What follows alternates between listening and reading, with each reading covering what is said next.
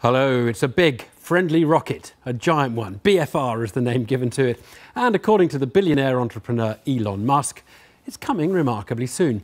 He is a man with a track record, making top-range Tesla electric cars, developing large batteries and solar roof tiles, and he's behind the Falcon 9 rockets that can, amazingly, land upright. But now he's not just promising the Earth, but Mars as well. He's aiming for his new generation BFR to replace all his other rockets and take cargo to Mars in 2022, passengers in 2024. Oh, and it will also speed up intercontinental travel on our own planet. New York, Shanghai will be the same time as Wigan to Manchester by train now. Well, entrepreneurs have to be optimistic. It helps get things done, and Mr. Musk is a doer for sure. But can he really reshape space travel? Chris Cook reports. All right, so welcome everyone. The future of space travel might be down to this man, Elon Musk, Chief Executive of SpaceX. He wants to go to Mars soon. Fairly confident that we can complete the ship and be ready for a launch in about 5 years. 5 years seems like a long time to me. Yeah.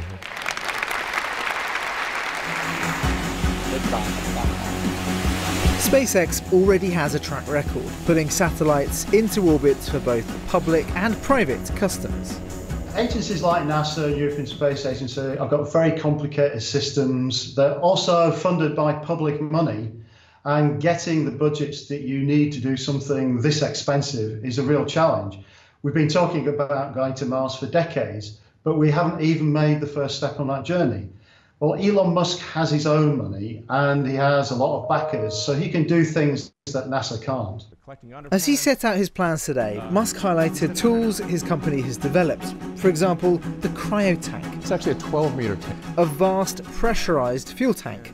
It's the key to having enough fuel to get to Mars. We successfully tested it up to its design pressure. And then went a little further. Perhaps SpaceX's most magical breakthrough, though, is propulsive landing. It's strangely captivating. Rockets that go to space, maybe even Mars, then park themselves. And it contributes to their killer feature, reusability. It's really crazy that we build these sophisticated rockets and then crash them every time we fly. This is mad. His vast planned big Falcon rocket, the BFR, can come and go time and again. But there's reason to be sceptical beyond Musk's form on missing timetables. The BFR rocket and spacecraft that is being proposed is absolutely enormous. The volume of it is not that different to the International Space Station.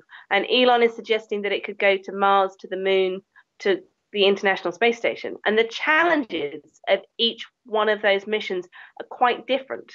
So I would be surprised if this one-size-fits-all approach really is the best way to do it. Musk actually even sees the BFR as being the basis of Earth travel. His rockets could fly into space and drop anywhere on the planet within an hour. Maybe that's the real commercial application of all of this, because making money out of Mars might be contentious. I suspect Elon Musk is driven by a vision and notion of really colonizing Mars, of something that some people would consider science fiction. The driving force behind NASA's vision of going to Mars, the European Space Agency, the UK Space Agency, we're driven by the scientific question of understanding, is there life on Mars? Was there life on Mars? And perhaps those two things aren't going to sit side by side. We'll have to see. A new space race could be very different to the last. Elon Musk's plans do envisage colonising Mars. The modern rush to the stars might not be for prestige or science, but to determine who gets mining rights on other planets.